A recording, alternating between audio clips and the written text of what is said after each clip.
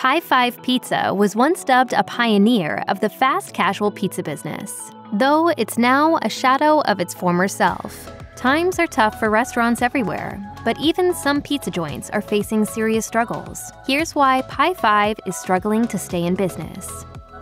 It's not surprising that pizza is a highly competitive market. When Tom Monahan founded Domino's Pizza in the 1960s, he likely didn't know what he was setting in motion. Customers expect fresh, quality ingredients customized to their liking and served at record speed. On top of that, they expect friendly customer services, complete with a smile and fair prices to boot. It's easy to forget the little guys when Domino's and Pizza Hut stand firm as the top two global pizza chains. With that said, independent pizza places account for over 40% of the nearly $50 billion in pizza sales annually in the United States. Why would anyone even attempt to get their piece of the pie in such a fiercely competitive landscape? While giants like Domino's and Little Caesars have perfected their business models, the fast casual pizza chain concept is still in its infancy. There's no telling if these companies will have the same fruitful longevity as their big-time competitors. Nostalgia also plays a big role, says the Irish Times, as customers tend to reach for familiar and comforting options rather than the newest and trendiest offerings. One of the first fast casual restaurants, Chipotle, opened in 1993 and hasn't lost momentum since. It successfully created an entirely new sector of the business and now operates over 2,600 locations globally. Quickly made food in a casual setting didn't become a pizza thing, however, until 2008, when Drew French opened the first fast casual pizza restaurant, Your Pie. Many saw vast opportunities and quickly followed suit on grander scales, claiming to get pizza served to a customer in under 5 minutes after placing an order. Pie 5 opened its first location in Fort Worth, Texas in 2011. Growth was slow the first few years, and expansion focused mainly on other markets in Texas. Things were exploding for Pie 5 by 2015, when the chain opened over 50 more locations as far as Florida and Maryland. By 2017, they were operating over 100 restaurants, converting to a regional franchise model. Perhaps due to the sudden growth and loss of internal control, many of these shops closed just as fast as they opened. Today, there are only 34 Pie 5 locations still in operation, according to Scrape Hero. In theory, the fast casual concept should inherently work with pizza. There's little needed from employees to top and cook the pies, resulting in relatively low-cost labor, as Drew French of Your Pie told QSR that the real hurdles were in getting the customer used to such speedy service and the amount of customization available. While trendy, the fast casual pizza concept may have been DOA, according to The Motley Fool, thanks to one major and perhaps overlooked component. Established pizza businesses like Pizza Hut, Domino's, and even your local mom-and-pop shops are already serving up pizzas hot, fresh, and in a timely fashion. Meanwhile, fast casual concepts have relied on the fact that their ingredients are reportedly handcrafted and of high quality. Yet these buzzwords may have been too little too late to draw new consumers away from old pizza standbys. On top of all of that, it's not exactly convenient for a family to order 4 specific and unique pizzas, each complete with a laundry list of ingredients. Pie 5 attempted to address that hurdle with the addition of 14-inch shareable pizza. Regardless, it seems like an emotional attachment to pizza is deep-rooted in the desire to come together and share, which goes against fast casual pizza's focus on individual pies.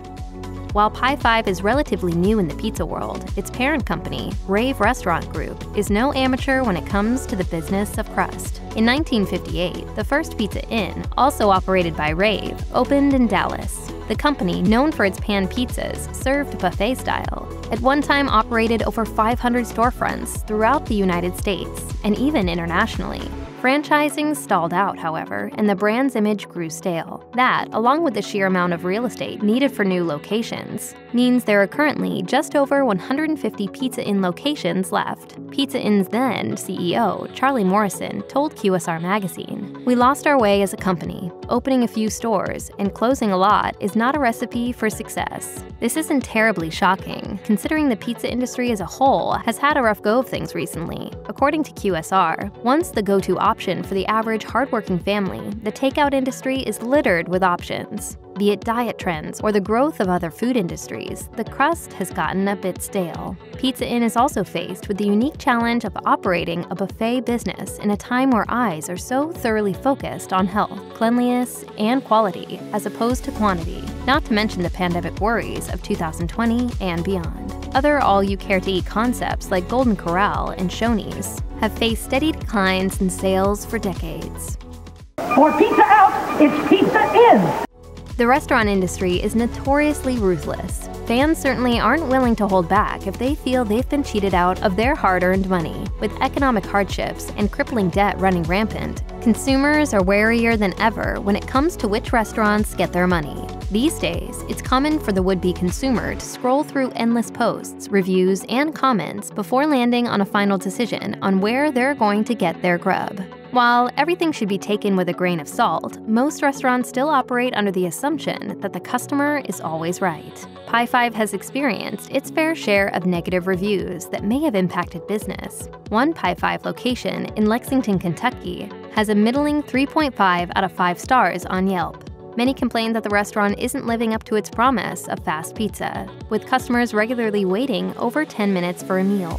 Pie 5's Independence, Missouri location isn't immune to bad reviews either. Customers have frequently called the shop out for its stingy toppings, dry crust, and lack of cohesive management. For consumers to become and remain regulars, consistency is key. These mishaps may prevent a future visit from the once loyal customer.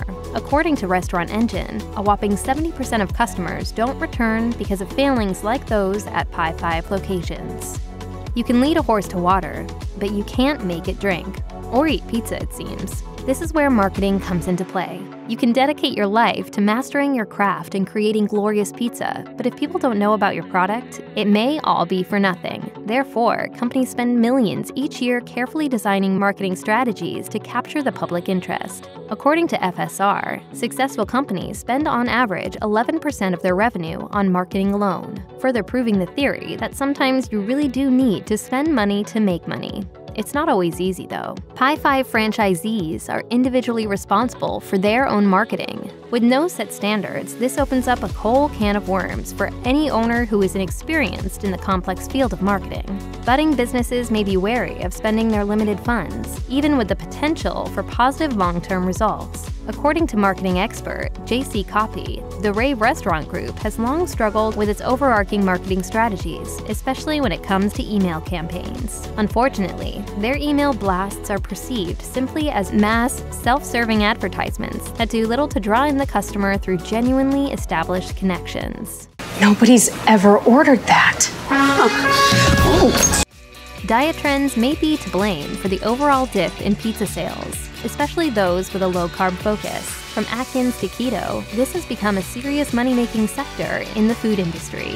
Many restaurants have been quick to adapt to health-conscious customers and their waistlines. Pie 5 jumped aboard the low-carb train with the debut of a cauliflower pizza crust that is lower in carbohydrates, sodium, and sugar. What started as a limited-time run quickly became a permanent menu item thanks to its popularity. According to Forbes, Pie 5 saw a resurgence with its new menu item, but it's likely not strong enough to pull the company out of economic hardship. In an effort to draw in new diners and increase sales, one franchise owner took matters into their own hands.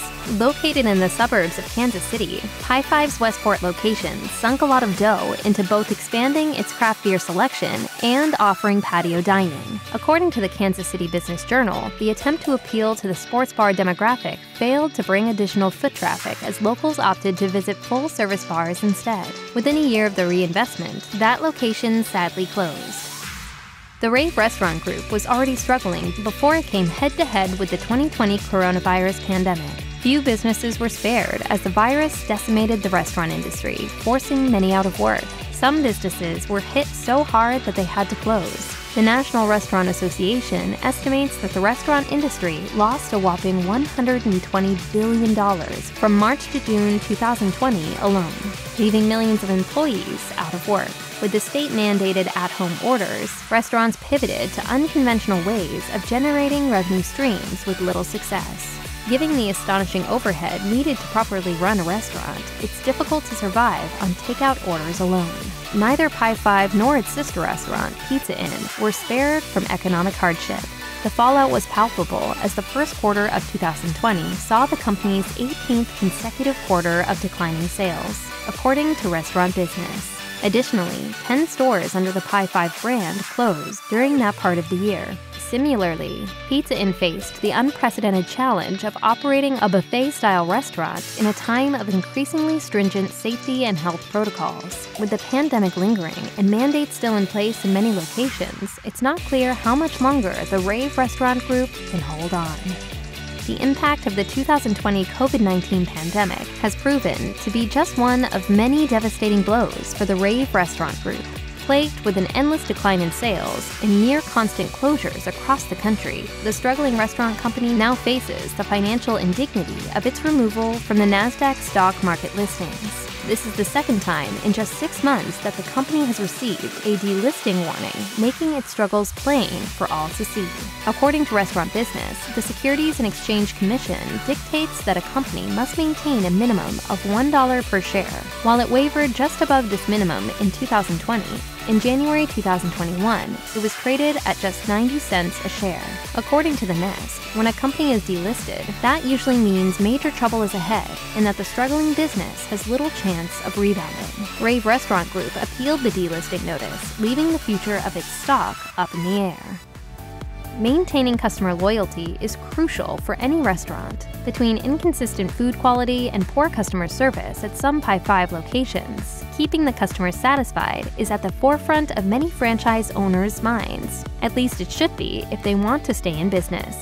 Ultimately, that customer-restaurant relationship all comes down to trust. When trust between a customer and a restaurant is broken, it can be close to impossible for a business to gain it back. Pie 5 experienced a major breach of trust when, in 2018, customer credit card security was compromised. According to a 2019 press release that followed an extensive investigation, Pie 5 came to the conclusion that a cyber criminal was able to gain access to its software and install a capturing system that went undetected. This high-level system was able to capture sensitive payment information from customers who used their debit and credit cards for purchases at store locations. Pie 5 sought out law enforcement and went on to improve its operating software systems, but the damage was already done. In Topeka, Kansas, WIBW reported another Pie 5 credit card incident. In this instance, credit card purchases at the pizza chain saw processing delays that, in some cases, lasted months. Breaches of credit card information are nothing new in this digital age, but one such incident can quickly turn even the most loyal customer sour. Check out one of our newest videos right here. Plus, even more mashed videos about pizza places are coming soon. Subscribe to our YouTube channel and hit the bell so you don't miss a single one.